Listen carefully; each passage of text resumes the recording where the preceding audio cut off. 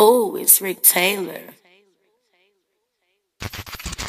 Yo, what it do? I'm Genesis Renji. You watching me live on Rap Draft. Shout out to homie Rick Taylor, man.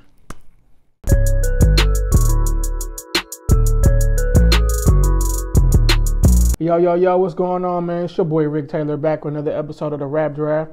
I got my dog Genesis Renji here with me, man. What's going on? Oh, yeah. What's poppin', bro? Another cold-ass day in Milwaukee, but we're here. Right. Man, nothing much, man. Here on the Rap Draft, we like to interview artists of all kinds, whether you're a music artist, producer, painter, whatever art you do, or you're an entrepreneur, this is the platform for you. My dog. So, we pretty much like to let the fans know, or the people who don't know you, know more about you and what you do in a day of life, you know. So with that being said, my first question for you is, where was you born and raised? I was born in Bethesda, Maryland.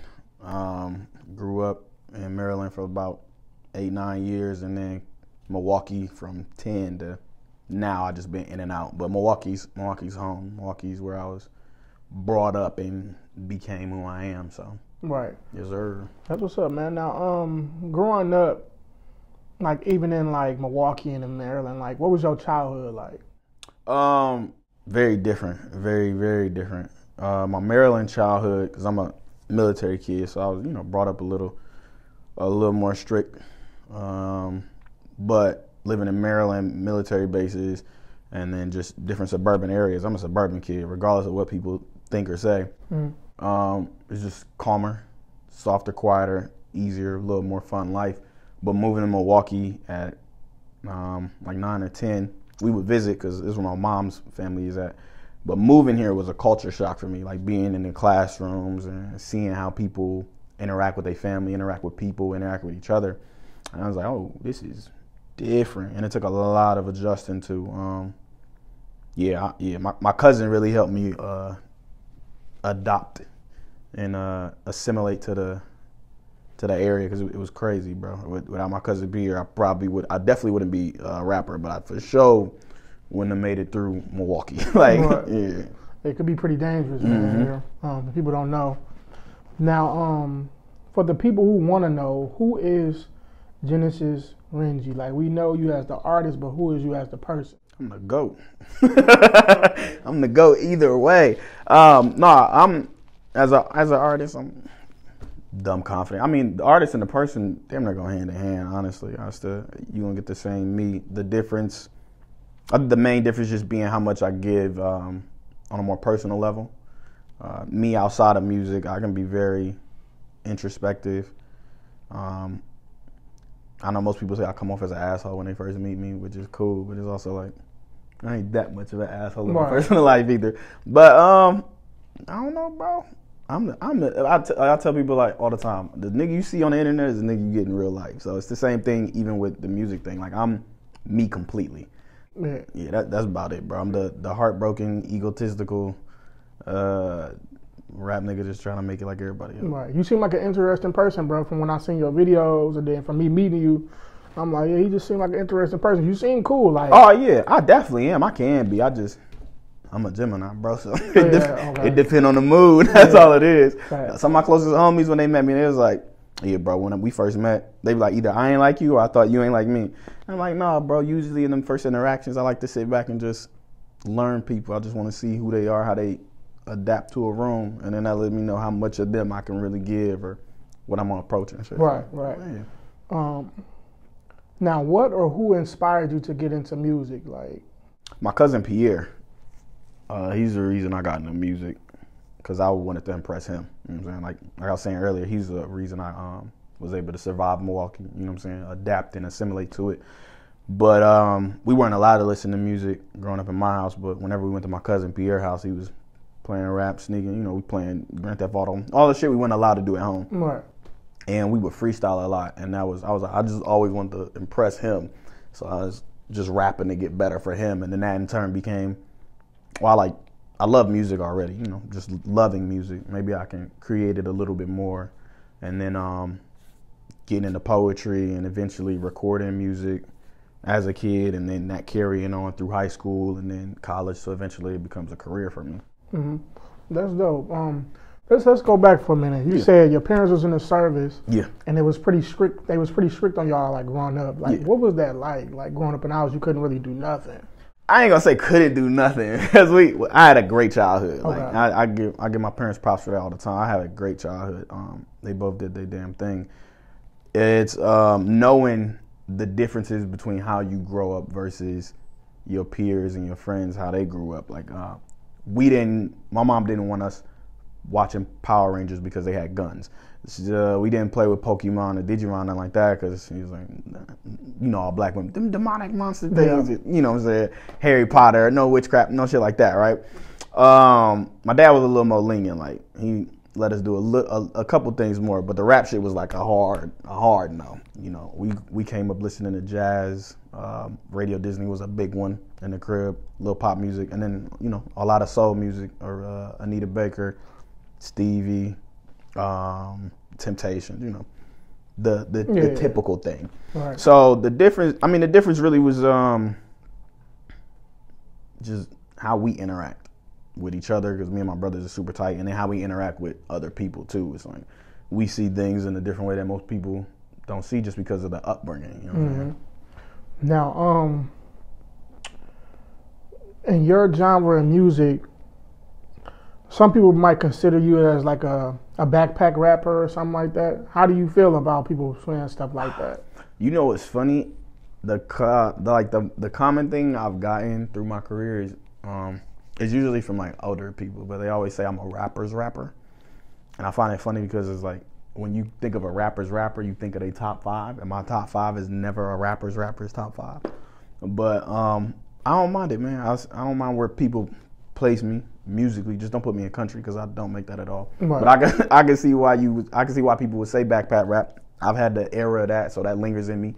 My biggest influence is Lupe Fiasco. Like embedded in my musical DNA it's Lupe, Kanye, Wayne, and Eminem, and then Drake. Like, they make me up as an artist at my core. That's dope. Yeah, everything else on top of that, because your influences change as you change as a person. Yeah. So I've got eras of people who influence me more than those, but at the core of it all, most of my makeup is backpack rap, because I'm a fan of words. I love putting shit together and making it do things that you didn't think could happen.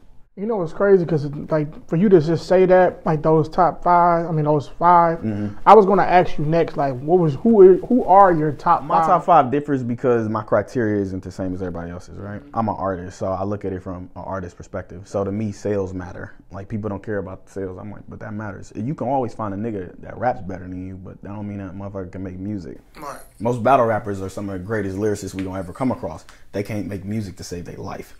It's not their fault, but that's just, that's just what they're better at. My top 5, and that shit changes depending on the era we in too. But the 5 for me is usually it's Hove, Eminem, Wayne, Kanye, and then that 5th spot, it always changes depending on what we're talking about. If we're talking about just a rapper, an overall rapper, I'm going to put, it swaps between Drake and Kendrick, depending on who drops that year. Yeah. And then if we're talking in terms of just like lyricism, the ability of rapping, like the skill set of it, then it goes M, Hove, Lupe, Nas, and then Wayne. Like, you know what I'm saying? Right. Those are the best rappers to me. You know what I'm saying? So. And that's dope because, like you said, like, it depends on what you're talking about, and you go off other things. Like, I have a top 5, but I can't really name them. But I know, like, because I got more than the top 5. Yeah. And that's the thing too. It's so hard to just pin them down to 5, bro. Because it's like, there were times where that nigga wasn't at his best. You know what I'm saying? So there was somebody else better at that time. So it's really difficult. I think the closest we done got is when people say these are the top for this time period or this era, and I'd be like, oh, okay, that makes more sense. That's fire. You know what I'm saying? Yeah. So yeah, and then I got my top 5 favorites, and that changes day on day too. But the top 5 favorite is always different from the top top 5 ever. You know what I'm saying? And that's crazy. Like I said, when I'm labeling my top 5, top 10, or whatever, I go by different things too, like sales, the way you move, the type of person you are. I go by a lot of things that people like. They just go by like the lyricism and stuff like that. I go by everything. So music. Yeah. So when people ask me top 5 rapper, I'm not thinking just music. I'm thinking everything it takes to be a rapper, like what encompasses the entire thing, from sales to longevity to impact, influence, marketing, the shit you do outside of rap that happened because of rap, like, you know, and that, because for me, that's where I'm aiming. Like, that's my trajectory. That's my target. So I'm not going to just base myself on just lyricism. So I got to hold the people that I'm looking at studying to the same standard that I'm holding myself, which is, hey, bro, what's the influence we having? How great is your marketing? How dope is the music you making outside of just rapping? Does this shit have replay value? You know what I'm saying? Do people bring you up outside of music? What are you doing outside of music that people knew of you for music, and now we learn everything else you do outside of that? And then, or vice versa. Like, what's something we learned about you outside of music and then found out you do music and it was, oh shit, that's dope too. Right. You know? Yeah. Do you feel like your genre, like, well, just like, let's just say backpack rappers, the people call backpack rappers who be lyricists and doing stuff like that. Do you feel like you guys get that respect, like, when it comes to, like, in a city of Milwaukee? Do y'all feel like y'all get that respect versus, like, the other, like, you know, the trap and slap music and stuff like that? I say I do. Speaking for me personally, I say I do, because I make it like a mission for me to get that respect. Like, you gotta know.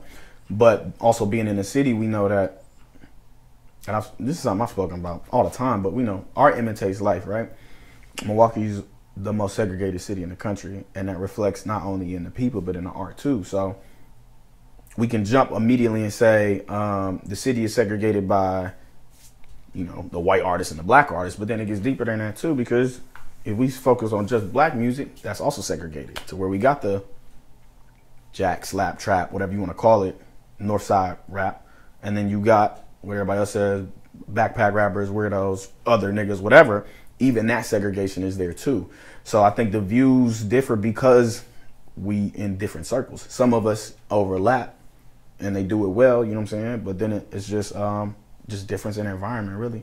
And that comes up with how you brought up. But I think for the backpackers, just to go back to the original question, I think we get our respect. The ones who deserve it get it. Yeah. The ones who work for it get it. I mean, the ones who don't get it or feel like they don't get it, they just haven't put themselves in that position to make it known. Like, I bring up Ali all the time. Like, Ali, people don't call Ali the greatest because he was the greatest boxer. Granted, he is, but they called him the greatest because he told them he was the greatest. Man. Like Drake said, I was the greatest. So I'm the greatest. I said that before, you know, I knew it before I said I was, or whatever the fuck, however the fuck the line go. That's what it is. I tell people, hey, I'm the GOAT, point blank, period. It don't matter what I'm doing. Whether I'm talking about rapping, I'm talking about a book I just wrote, or I'm just poetry, whatever it is, I'm the greatest at what I do because that's how I feel and that's the work I put into that shit. Right. And you gonna address me as such because that's all it comes down to. Right. Yeah, but I think the respect is given by those who command it. We'll just call it that. Right. Now, I see also that it said you was like Emmy nominated. Yeah. How does that feel? Like, to be Emmy nominated, like, it's okay. I don't I know the weight that it holds. Like, I know what it does. Emails get open faster. It's a nice title to have. It's something that my dad always tells me to celebrate the nominations. He's like, celebrate the nominations because even if you don't get the award, it's still a win because there's thousands of people that weren't nominated either. But I'm also a person that likes to see shit through. So it's like the Emmy nomination is like dope. It's like, hey, I did something at a certain level that most people didn't, but I also didn't bring it home. So that pushes me to do more, you know what I'm saying? And it's not like I ain't bring it home because I wasn't worthy. It's just, hey, maybe somebody else did better or the committee at that time felt something else was deserving. But it's a nice title. It was during that time. I mean, my dad was one of the reasons behind it. It was something that made me embrace it more and something to lean into more because I never really been one for like bragging on myself or speaking on myself because I know what goes behind the work, behind the scenes. So sometimes the shit that people find impressive, I don't hold to that same air because I know what went into it. But then it's also like, it doesn't matter. I got to start celebrating everything that happens because it happened. You know what I'm saying? So right. double-edged sword for real. Right. Now, when that happened, like when you was nominated, like did you like experience like a change and like a sort of like respect and love that you got from people? Like, did you see like a change in people? I think the admiration I think it added to the admiration, right? It was never really, it wasn't like a flip of a switch. You know how most people, they say, oh, I did something and everybody just started acting da-da-da. It wasn't that for me. It was more of oh, damn, you did something else dope. That's what it was for me. I remember the night, we was in Chicago. I remember the night of the nomination. I went down, called my mom, called my dad, and I remember those conversations. So for me, that was like the thing. Knowing that they were proud was enough of a night for me. I was like, this is fire. And then going on and telling everybody else that was just icing on the cake, because it was, y'all already know I do dope shit. Y'all already support me. Here's something else dope that we did that wasn't planned or wasn't even on the goal list. You know what I'm saying? So, yeah, the change was just to add on to the admiration already. Right. Well, that's dope, bro. Congratulations to that. I appreciate you, man. Yeah, for sure.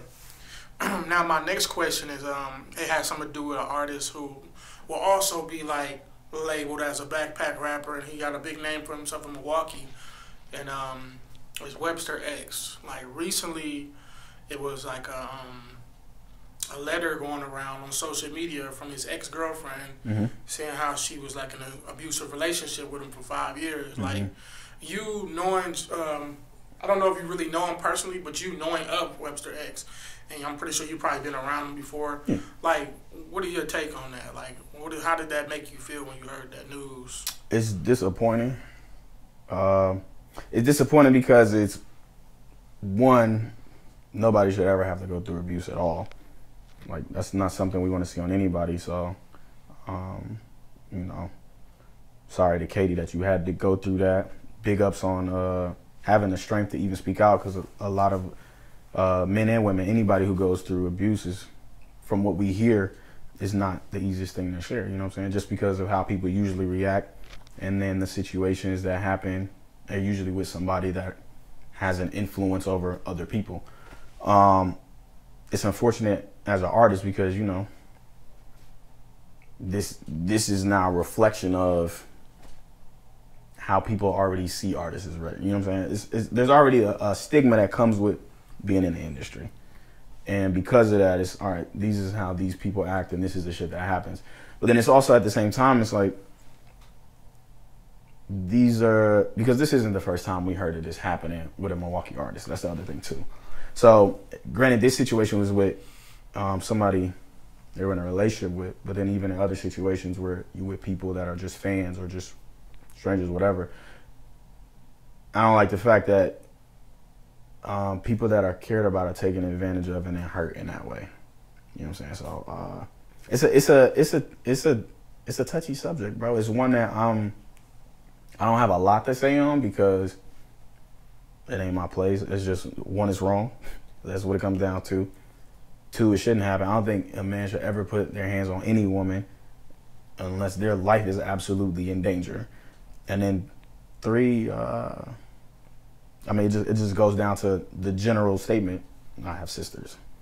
I have close women friends, but then I also got a mother. And my mom always told me, if the decision you about to do wouldn't make me proud, don't do it. That's just what she's always told us. If you think that what you're about to do wouldn't make me proud, you don't need to do it. And that's just what it comes down to, that's for real. Good advice. That makes a lot of sense. Yeah, so yeah, and once again, shout out. My bad, I don't mean to cut you off, but you know, again, shout out to Katie for having the courage to speak up. And I've been following it. You know, I'm keeping track of it, of course. And I like the way that she's going about it and handling it, and you know, telling people to approach it, not approach him, but approach the situation with grace as everybody's trying to figure out a next step. Because whenever we talk about abuse in any form, we always wonder what's the next step.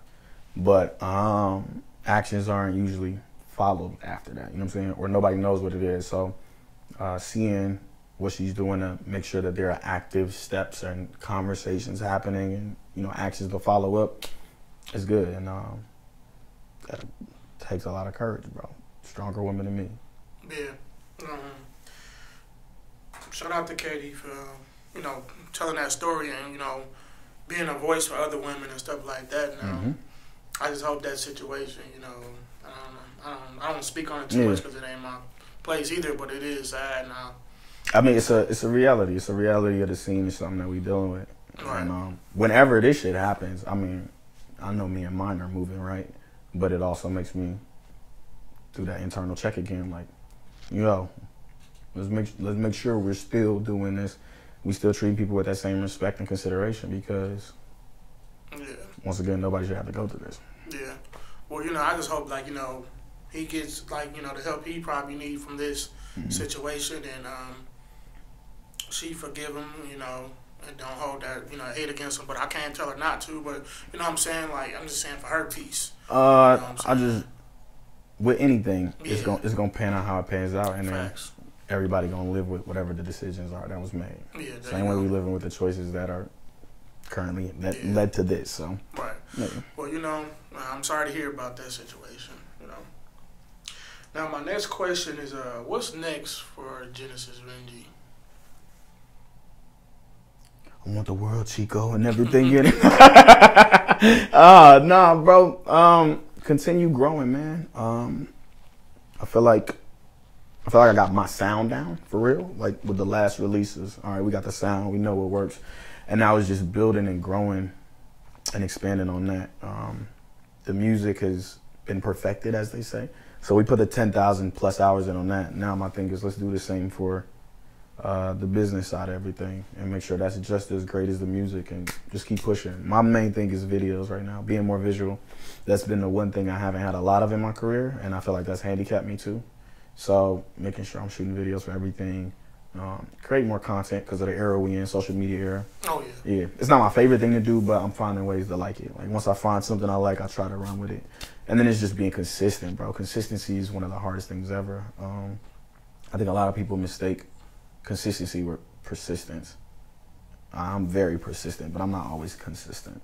So for me, it's like, all right, let's stay consistent and stay disciplined for sure, Right. and then just keep going from there. It's kind of hard with this day and age. Like it's all for the moment. Yeah. You know. But it's like for me, it's because I'm good with moments. Like I try to make everything I do an experience. But it's like if that's what we doing, let's make sure everything is an experience, or let's do a bunch of shit to figure out what's worthy of being an experience, and then blow that bitch up. Go ahead, bro. I'm doing what everybody else do. Living and learning, figuring this shit out as it goes. Exactly how it goes, man. Now, my final question for you is, this is an important question. I just ask everybody who come on the show. Is, where do you think you see yourself in the next 5 years? I'm that nigga, bro. I'm the one. In the next 5 years, I'm him. I'm even now, and I tell my team this all the time, like, I feel like this is the closest I've ever been to what I want. And we only gonna get closer. So 5 years from now, I'm doing this shit I was dreaming and writing about a year, 2 years ago. And now I'm focused on something even bigger and trying to do something even better. I know I'm definitely in a position where I got this shit on autopilot. And I'm able to put the people I want to put in positions that they want to be in and help them get to whatever they got going on next too. That's dope, man. I definitely see all that happening for you within the next 5 years, or who knows, even before 5 years. Consistency, you know what I'm saying? It's up to God, bro. I'm just following my path and doing the work. Right. So, you know what I'm saying? Like, you definitely on the right track. Like I said, you definitely be in your own lane. Oh, boy. You know, you do what you're supposed to do. You stay out there. I try to do what I'm supposed to do. Sometimes I be fucking up, but I was like, all right, I just fucked up. Let's get back on track. Yeah, but that's part of life, though. You know definitely, bro. So, yeah, you got to give yourself grace. Right. Give yourself grace, give yourself credit, but at least you know what you're trying to do. Oh, yeah, for sure. Getting back on it, that's all that matters. Yeah, for sure. So, I definitely wish you, like, you know, good luck on your success and on your journey. And I thank you for sitting down with me, man, having this interview. I appreciate you, bro. It means a lot that you even asked me, dog. Who am I? Man, you Genesis Richie, man. You know what I'm saying? You the GOAT. You the GOAT. My dog. You know what I'm saying? Well, appreciate you for coming on the show, bro. For sure, man.